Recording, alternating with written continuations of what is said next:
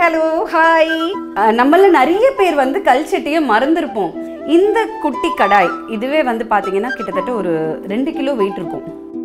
இதில் தான் வந்து புடைப்போம்.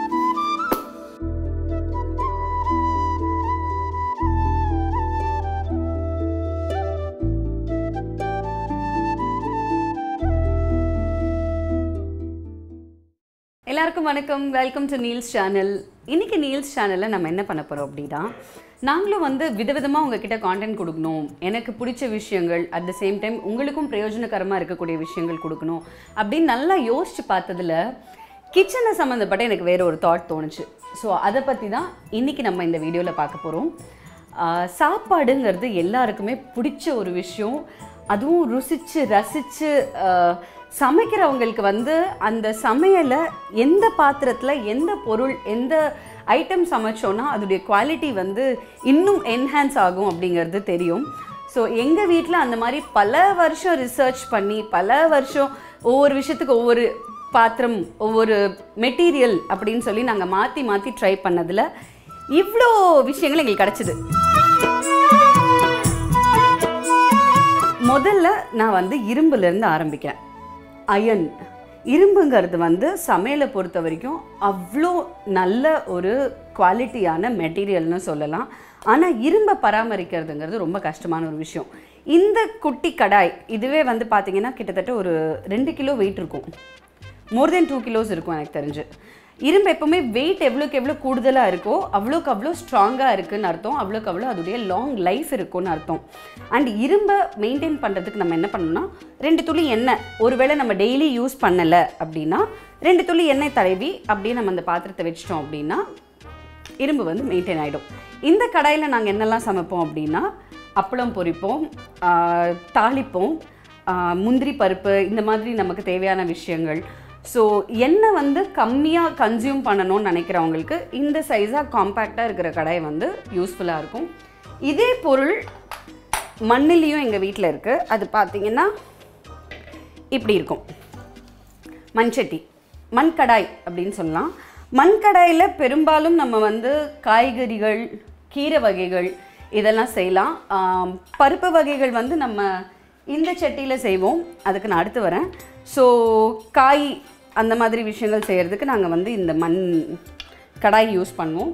ஆனால் ரெகுலராக டெய்லி யூஸ் பண்ணுவீங்களான்னா கண்டிப்பாக கிடையாது. ரெகுலராக நாங்கள் யூஸ் பண்ணுறது வந்து இந்த கடாய். இது வந்து இண்டோலியம், அலுமினியம் கிடையாது, இண்டோலியம். அலுமினியம் இண்டோலியம் பார்க்குறதுக்கு வந்து ஒரே மாதிரி தான் இருக்கும். இண்டோலியமுடைய குவாலிட்டி வந்து ஸ்ட்ராங்காக இருக்கும், ஹெவியாக இருக்கும். இட்ஸ் லைக் ஒரு ஹெவி மெட்டலாக தெரியும். அதுவே அலுமினியம் வந்து லைட்டர் மெட்டலாக தெரியும். தட்டும்போதே உங்களுக்கு டிஃப்ரென்ஸ் தெரியும் பாருங்கள். ஸோ அதுதான் அதனுடைய டிஃப்ரென்ஸ்.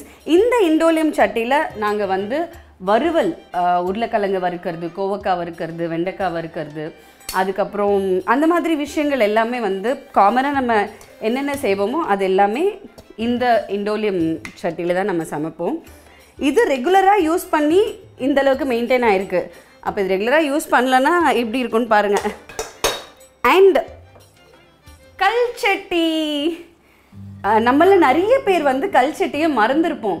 ஆனால் ஒருவேளை தாத்தா பாட்டி இருக்கிறவங்க யாராவது இந்த வீடியோ பார்க்குறீங்க அப்படின்னா அவங்கக்கிட்ட கொண்டு போய் காமிங்க. அவங்க சொல்லுவாங்க, இதில் தான் தம்பி நாங்கள்லாம் அந்த காலத்தில் சமைச்சிக்கிட்டு இருந்தோம் அப்படின்னு. அதுதான் இந்த கல் சட்டியுடைய மிகப்பெரிய மகத்துவம். இதில் என்ன ஸ்பெஷாலிட்டி அப்படின்னு பார்த்தீங்கன்னா, இது வந்து அந்த காலத்து ஹாட் பாக்ஸ் அப்படின்னு சொல்லலாம். இது வந்து சமைக்கும் பொழுது கேஸ் வந்து நமக்கு கம்மியாக கன்சியூம் ஆகும். இன்னொன்று, நீங்கள் அடுப்பை அணைச்சதுக்கு அப்புறமும் சாம்பார் மினிமம் 5லேருந்து 7 நிமிஷத்துக்கு கொதிச்சுக்கிட்டே இருக்கும். அது பார்க்கும்போது ரொம்ப வியர்ப்பாக இருக்கும். எப்படிரா அடுப்பு அணைச்சிட்டோம் ஆனால் இன்னும் கொதிச்சுக்கிட்டே இருக்குது அப்படின்னு. அதே மாதிரி சமைச்சு முடித்து மூடி வச்சதுக்கு அப்புறமும் மினிமம் 1.5 மணி நேரத்துலேருந்து 2 மணி நேரத்துக்கு அதோடைய சூடு வந்து அப்படியே தாங்கும்.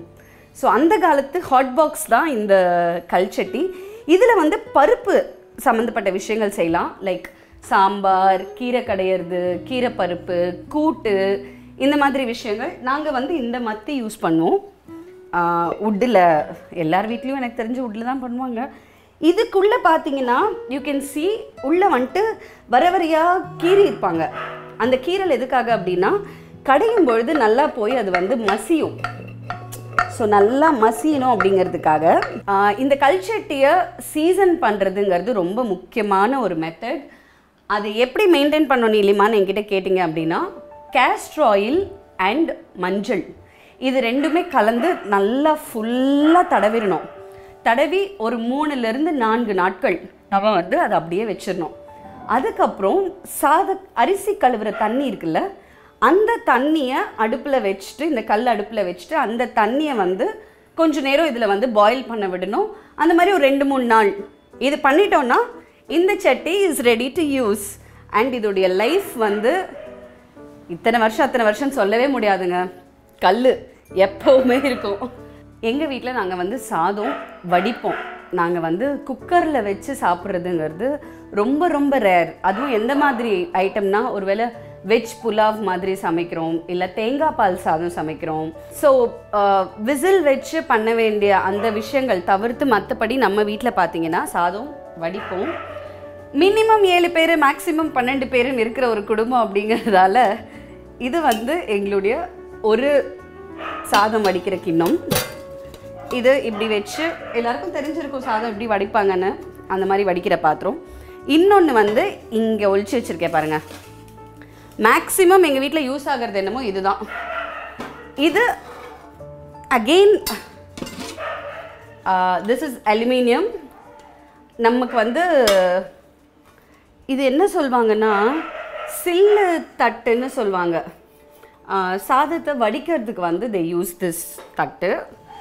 ஸோ இப்படி மூடி வச்சுட்டு நம்ம வந்து சாதம் கொதிச்சதுக்கப்புறம் இது வந்து நமக்கு கஞ்சி கலெக்ட் பண்ணுற பாத்திரம். அப்படியே செட்டாக தான் வாங்கணும். ஸோ இப்படி வச்சிட்டோம் அப்படின்னா அந்த கஞ்செல்லாம் வடிஞ்சு அந்த பாத்திரத்துக்குள்ளே போய் சேர்ந்துடும். அந்த கஞ்சை வந்து நம்ம உப்பு போட்டு குடிக்கிறதுங்கிறது இன்னொரு ஸ்ட்ரென்த்தான ஒரு விஷயம். அது மட்டும் இல்லாமல் காட்டன் புடவைகளுக்கு நம்ம அந்த கஞ்சி போட்டோம் அப்படின்னா காட்டன் சாரீஸ் வந்து ரொம்ப அழகாக உட்காரும், அப்படியே சூப்பர் ஃபிட்டில் இருக்கும். ஸோ இது அலுமினியம், இது இண்டோலியம். இது வந்து எங்களோட இட்லி தட்டு. இதுவும் வந்து அலுமினியம் தான்.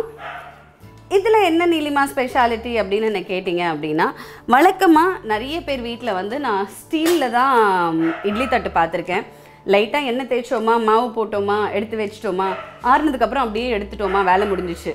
பட் இது வந்து கொஞ்சம் வேலை தான் என்ன கேட்டிங்கன்னா. பட் இதில் கிடைக்கிற டேஸ்ட்டு, அந்த பூ போல் இட்லி அப்படின்னு சொல்கிறோம்ல, அதெல்லாம் வந்து என்னை பொறுத்த வரைக்கும் இதில் தான் கிடைக்கும். அண்ட் ஆல்சோ நான் கவனித்து பார்த்ததில் இந்த மாதிரி துணி போட்டு நம்ம இட்லி பண்ணுறதுக்கான டைம் கன்சியூமிங் இருக்குல்ல, அது நம்ம குக்கரில் அந்த ஸ்டீல் இதில் எண்ணெய் தடவி வைக்கிறத விட கம்மியான டைம் கன்சியூம் பண்ணுது. எங்கள் ஆளுங்க செம்மையாக ஒரு வேலை பார்த்தாங்க. என்ன தெரியுமா? ஹலோ, ஹாய், எப்படி இருக்கீங்க? நல்லா இருக்கீங்களா? நான் வந்து சென்னையில் கிட்டத்தட்ட ஒரு 10-15 கடைக்கு மேலே ஏறி இறங்கி எனக்கு ஈயசொம்பு வேணும்னு வாங்கிட்டு வந்தா, ஈயசொம்பை என்ன பண்ணி வச்சுருக்காங்க பாருங்கள். கேஸில் வச்சதில் எவ்வளோ நேரம் அது இருந்திருந்தா அடி ஃபுல்லாக கரைஞ்சி அது இப்படி வந்து கைக்கு வர்ற அளவுக்கு வந்திருக்கும். ஈயசொம்பில் ரசம் காய்ச்சி அதை நம்ம சாப்பிட்டோம் அப்படின்னா ஹெல்த் வைஸாகவே அதில் கிடைக்கிற பெனிஃபிட்ஸ் வந்து ரொம்ப ஜாஸ்தி. அந்த காலத்துலலாம் ஈயசொம்புனாலே ரசம் தான். ஈயம் இஸ் நத்திங் எல்ஸ் பட் டின். நம்ம வந்து இந்த பிராஸ் ஐட்டம்லலாம் ஆக்சுவலாக எங்கள் ஊரில் இருக்குது, அதெல்லாம் இங்கே இல்லை.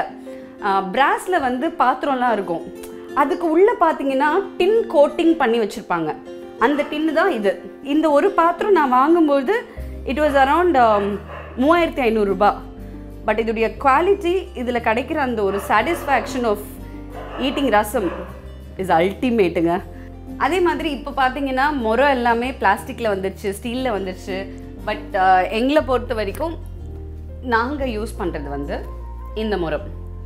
இது வந்து பனம் இலையில், பனை ஓலை, ஆக்சுவலாக பனை ஓலையில் செய்கிற முறம். இதில் வந்து அங்கங்கே பார்த்தீங்கன்னா கேப்ஸ் இருக்கும், குட்டி குட்டியாக ஓட்டை இருக்கும். அந்த ஓட்டையை எப்படி அடைப்பாங்க அப்படின்னா, இங்கே பாருங்கள், நாங்களே இப்போ அடுத்து பதப்படுத்துறதுக்கு இது ரெடி ஆயிடுச்சு. நியூஸ் பேப்பரில் வெந்தயம் சேர்த்து இது ரெண்டுத்தையும் நல்லா ஊற வைக்கணும். ஊற வச்சுட்டு 3 நாள் ஊற வைக்கணும். 3 நாள் நியூஸ் பேப்பரை வெந்தயத்தில் ஊற வச்சதுக்கப்புறம் அது நல்லா ஃபுல்லாக அப்படியே குழஞ்சி வந்துடும். அதை நம்ம வந்து அரைக்கணும். அரைச்சிட்டோன்னா ஒரு பேஸ்ட் மாதிரி ரெடி ஆயிடும். அந்த பேஸ்ட் எடுத்து ஃபுல்லாக ஃப்ரண்ட் அண்ட் பேக் ஃபுல்லாக தடவிட்டு நல்லா வெயிலில் வச்சோன்னா இந்த மாதிரி ஒட்டிடும். இதில் தான் வந்து புடைப்போம் அந்த மாதிரி. ஓகே. அண்ட் இன்னொன்றும் இப்போ வந்து இது இப்படி மெயின்டைன் பண்ணோம் அப்படி மெயின்டைன் பண்ணோம்லாம் சொல்கிறேன்ல, பண்ணாமல் இருந்தால் எப்படி இருக்கும் நீலிமா அப்படின்னா இப்படி இருக்கும்.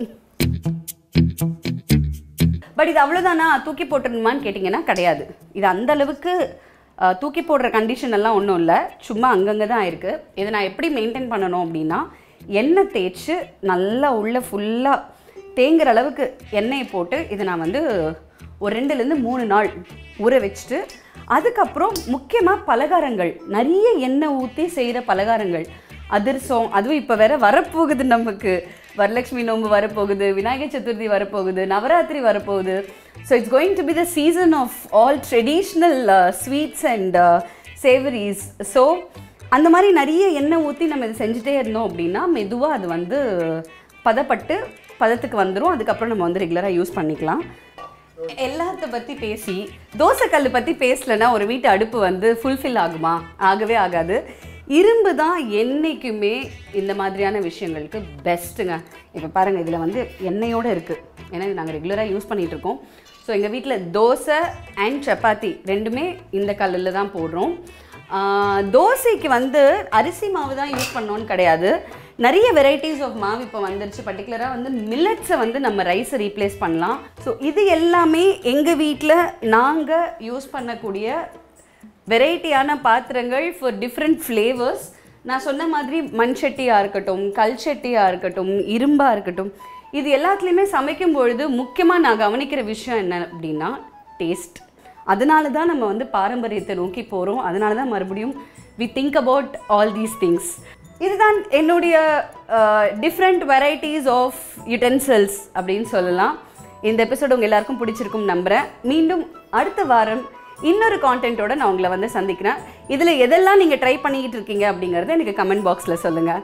Until then, it's Neelima saying bye-bye.